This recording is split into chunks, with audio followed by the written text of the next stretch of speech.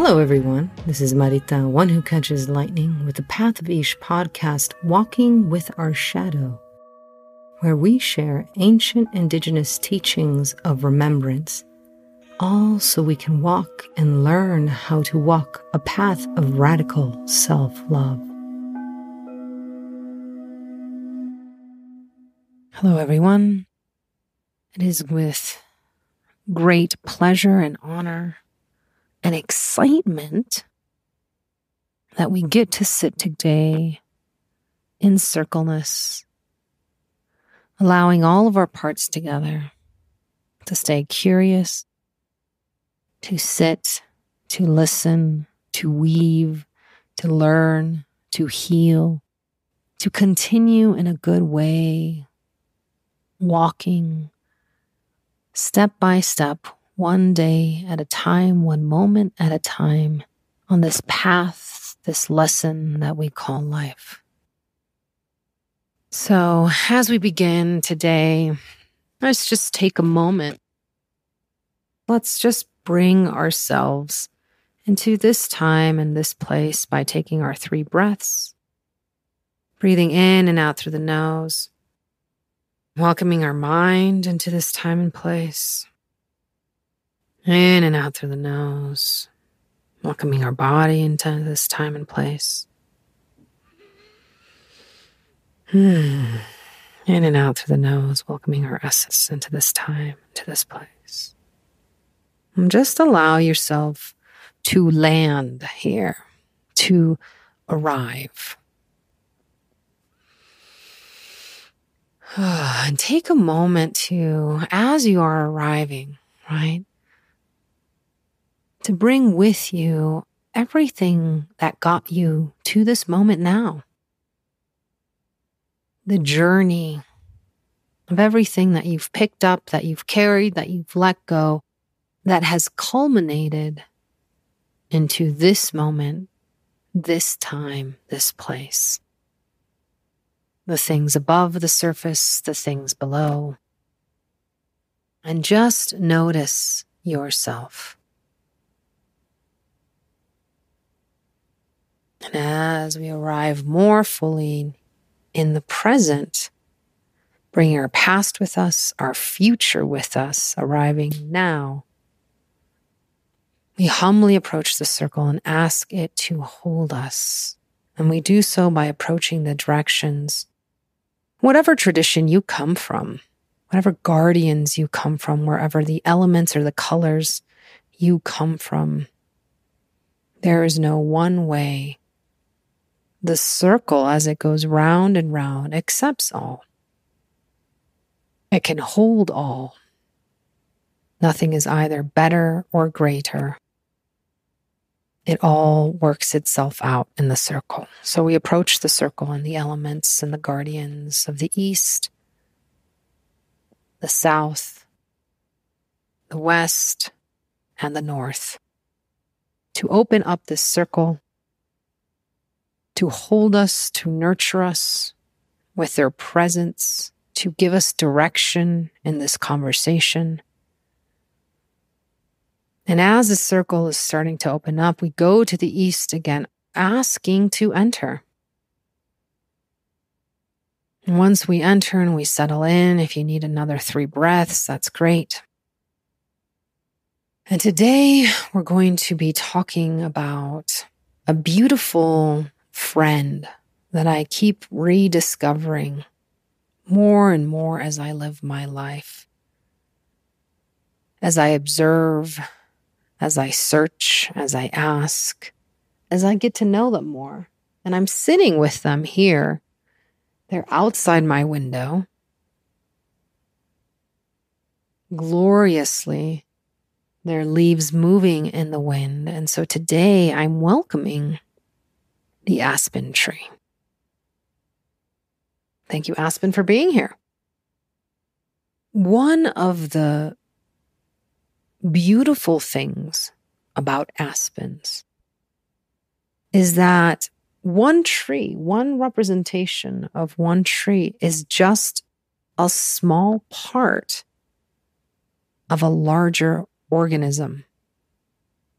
It's actually a stand of aspen or a group of them that is considered a singular organism. And the life force that connects them is this extensive root system that's underground. What is so intelligent about this and so beautiful and amazing is that before you see that aspen spring out of the ground, that root system could lie dormant for years and years and years until the conditions are just right, including what aspens really need, sufficient sunlight.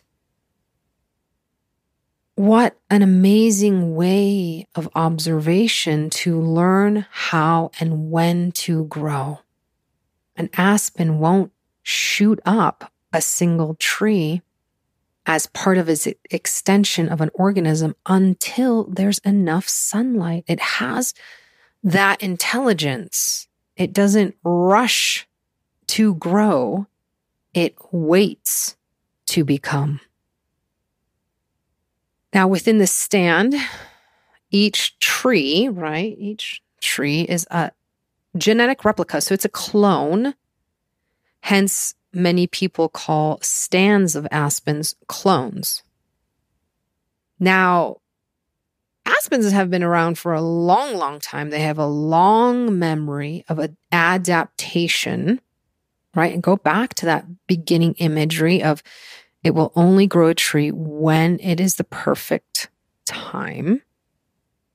And there are some aspens, the oldest known aspen clone has lived more than 80,000 years, older than the massive sequoias. And it's living in Utah, in the Fish Lake National Forest. It is considered, this clone, one of the oldest living organisms, and it weighs 6,600 tons and is also one of the heaviest. Now just sit with that and let that rest for a moment. Here is an organism that has been living for 80,000 years, growing bit by bit, first underground, and then when the time is right for it to reach the sunlight, it does so. And it's been doing this for 80,000 years. Now, we know that trees have longer memories than humans. They have a tendency of living longer than humans.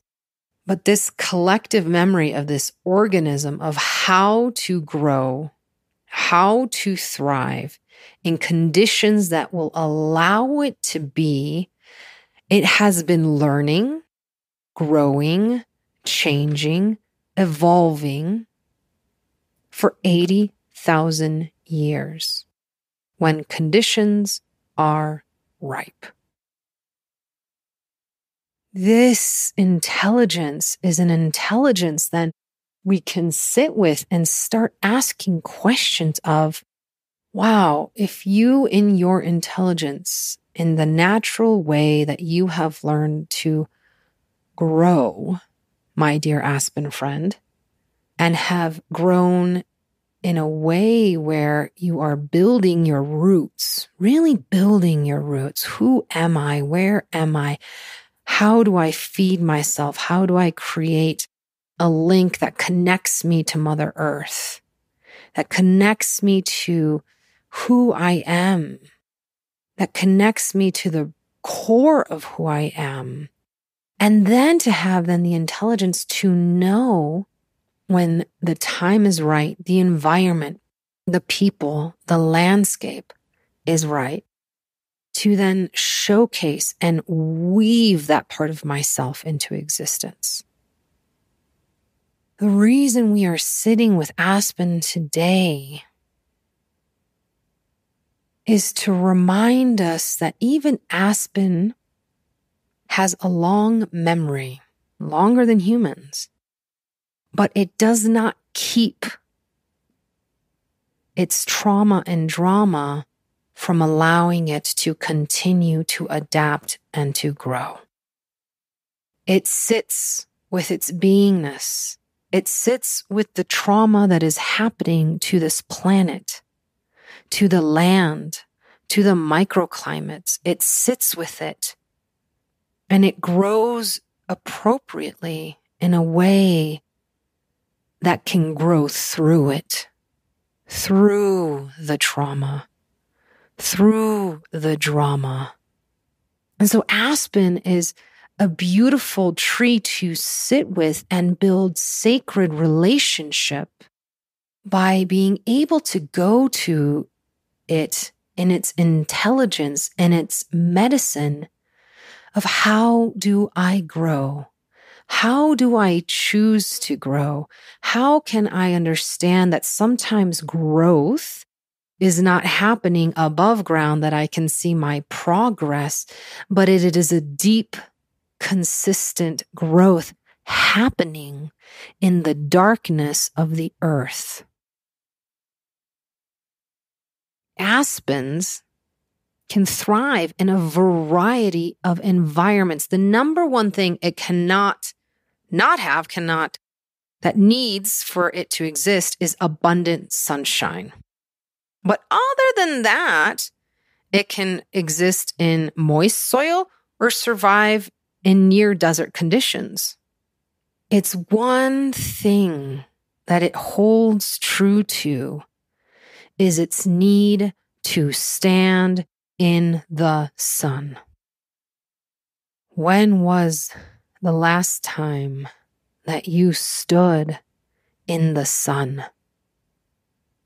In the truth, in your brilliance, in the brilliance and the majesty of this world, in the sun, and allowed it to shine upon you and nurture you and show you that your shadow only happens when you stand in the sun. It's not something to be afraid of, but it is a natural part of you to learn how to live in coexistence as part of your organism. Aspens have a lot to teach us today. Aspens can also grow almost all the time, even in winter. Did you know that? So even though you might be in a wintry place, right, and everything is kind of shut down, this is another intelligent way that it grows, that, that white outer bark that's so beautiful and striking. There is beneath that a thin green photosynthetic layer that then allows a tree to create sugars and grow when other deciduous trees would be dormant in the winter. Now, not only then do we see aspen as a sort of evergreen, just different, it knows how to thrive when other things are dormant. Its trunk, its body adapts. Remember, it needs sun when its leaves are no longer on it. Aspens are literal sunshine in this heavy dimension of time and space. And we love them when they turn golden and remind us of that connection to the sun, to that which rises and sets consistently, marking our passage of time, of life, of opportunity, of being present and becoming our medicine. Now, the tree lives in coexistence during those really harsh winters. That layer that we were talking about, that thin green layer, is sugary, and they provide nutrients for deer and elk. So you'll see them eating that. And throughout the year, Aspen, young Aspen, provide food for a variety of animals. Porcupine, grouse, rodents, black bears, moose, beavers. And so it lives in relationship with the world above it, the sun, on this plane, in relationship to its family, its clone, its organism, the organisms around it that it feeds, not just physically, but emotionally with their beauty, and then down below in its rootedness of being so at home in the dark. Remember, it needs the light, but it is so at home in the dark soil, in that void, what we call that void, that darkness of creation, right? That it will only come to light when it can get the light. It does not force itself to quote unquote shine.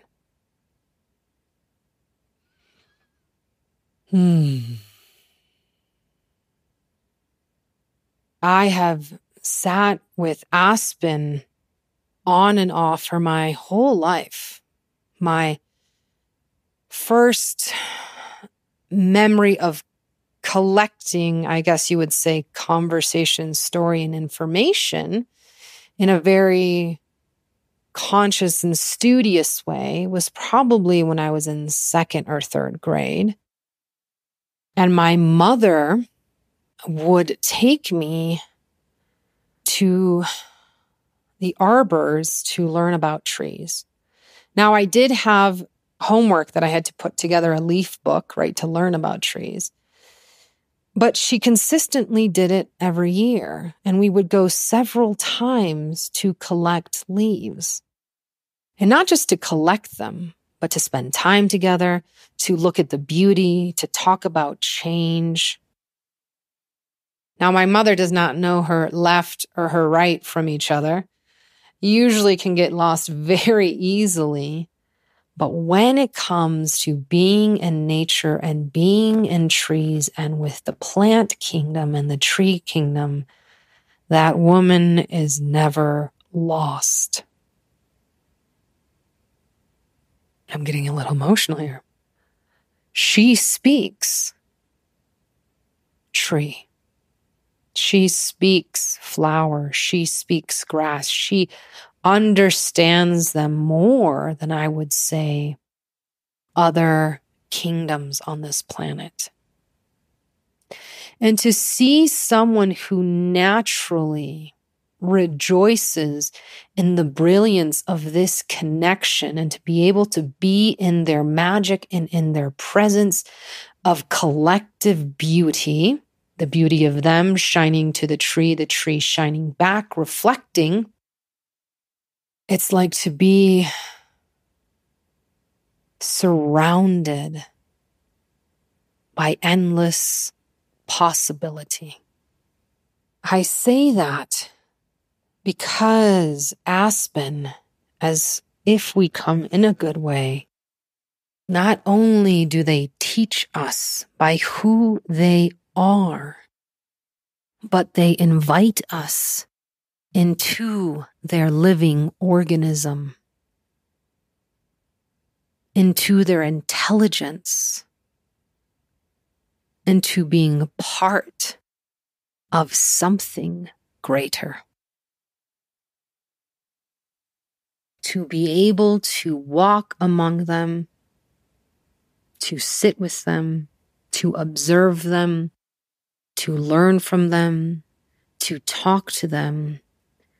We can enter and to receive from them, right? Because we're asking.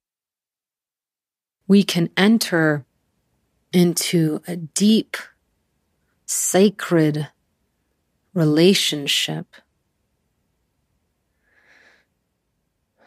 where we can learn how to be human, a connected human across our lifetime, in this lifetime of experience, and the multitude of lifetimes we have lived before.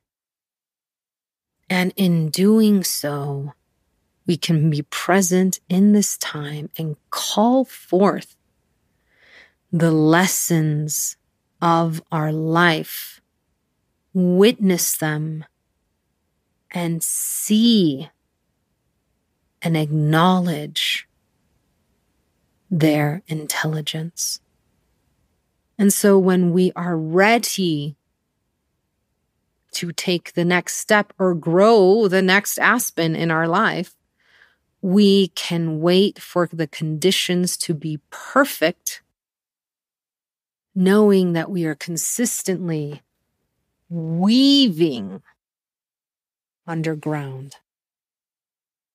Knowing that while we might not see the fruit of our life, there is growth in the collected weaving of the unknown. And so today, we are going to do a meditation with Aspen. And first of all, thank you, Aspen, for being here. And as we take our 3 breaths, I want you to allow yourself to be shown, as we ask Aspen, how does it weave its quote-unquote 3 breaths together, its intelligence, the intelligence of above, the intelligence on this plane, and the intelligence below. Its intelligence of its mind, its intelligence of its body, and its intelligence of its essence. So take your 3 breaths and just allow that imagery to come through at the pace that it wants when the time is right, says Aspen. And if this is all you do in this meditation, this is enough.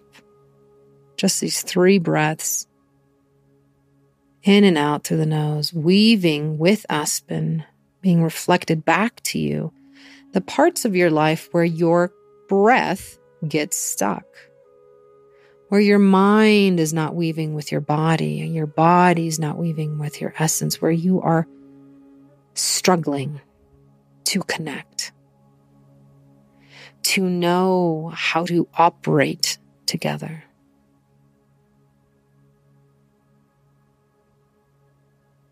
Now we can continue this imagery and this meditation. And if you would like to bring a part or a thing in your life where you are having trouble with growth, where you are in the dying rebirth process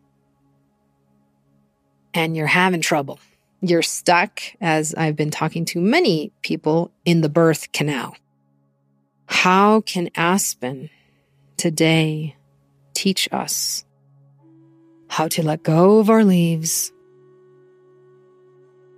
knowing that we will always connect to the sun?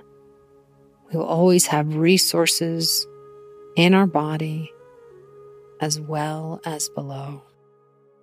And just show this imagery to the Aspen.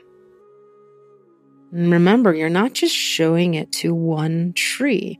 You're showing it to the organism as a whole. So you might be able to imagine yourself standing in the middle of this Aspen organism in all of its parts, all of its many parts, just like you have many parts, learning how to be cohesive and learning how to live in balance as it waits for the right time to grow. So we will just be here with Aspen as we listen.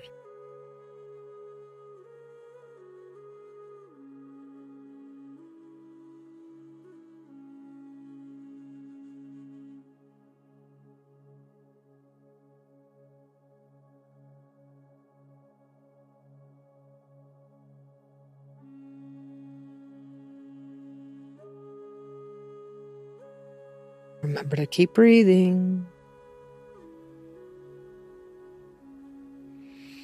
And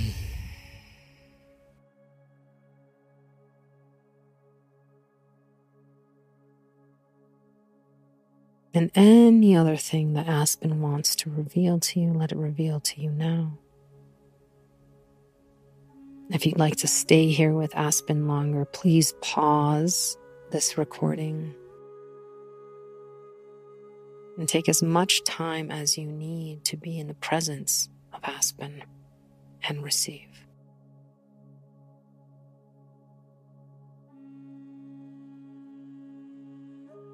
For those of you who are done for now, let us slowly start coming back as we give thank to Aspen.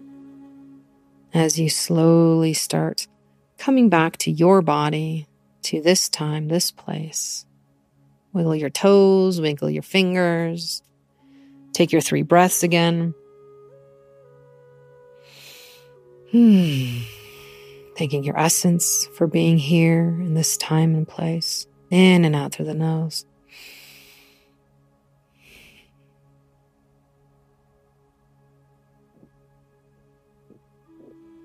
Thanking your body for being here in this time and place. In and out through the nose. Thanking your mind for being in this time and place. As we thank Aspen, as we thank the tree kingdom, we thank the east, the north, the west, and the south, and the east again. And circle for holding us in this teaching as we close the circle, allowing ourselves to step back and into our life and the circle of our life as we are in this death and rebirth process consistently in different areas of our life at any given time. If you enjoyed this meditation and this plática, we hope to see you in our new class coming out, which is Rebirth Through the Elements. And yes, there will be trees. I don't know if it's going to be Aspen. We'll see who comes up. Where we will have the support of cacao, a very specific and particular cacao we will be making for this class. And we will sit for 8 weeks between mid-October and December. And we will sit with this process of how to build sacred relationship and how these sacred relationships teach us how to die and to rebirth through sunshine, through clouds, through water, through rivers, through mountains. Everything that you see outside in nature, you have. And as we connect you to that intelligence of growth, it will be easier for you to learn how to die, how to let go, how to embrace the new, and grow towards your sun light. From all of my teachers and from me, Shade. Once again, it is with deepest gratitude that I bow to you for joining me on this podcast, this episode, this circle, this plática, this meditation, this remembering.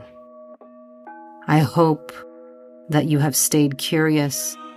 I hope to see you in the circle again next week. So make sure that you like or follow. Until then, may you be blessed with abundance of peace and radical self-love.